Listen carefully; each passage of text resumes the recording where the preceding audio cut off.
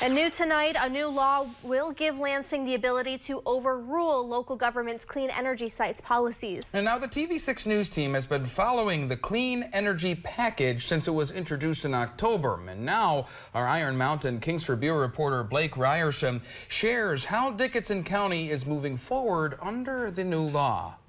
Clean energy sites have been popping up in Dickinson County. To begin construction on the Groveland Mine solar project, Circle Power had to get an approval from Felch, Segola, and Norway townships. But under a new law, the Michigan Public Service Commission could have overruled ordinances preventing the project from breaking ground. Dickinson County Commissioner Joseph Stevens says the Groveland Mine is an example of local government's ability to handle clean energy ordinances without Lansing's involvement. That was voted on by local townships. The people in those areas had a right to go and discuss what they wanted and what they didn't want. They elected these people to make decisions for them. The decision was to go forward.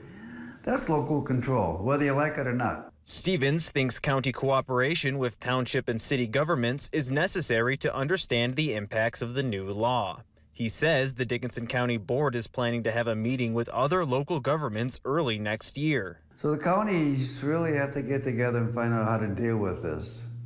Our county board has decided after the holidays we're going to get together, the cities, the townships.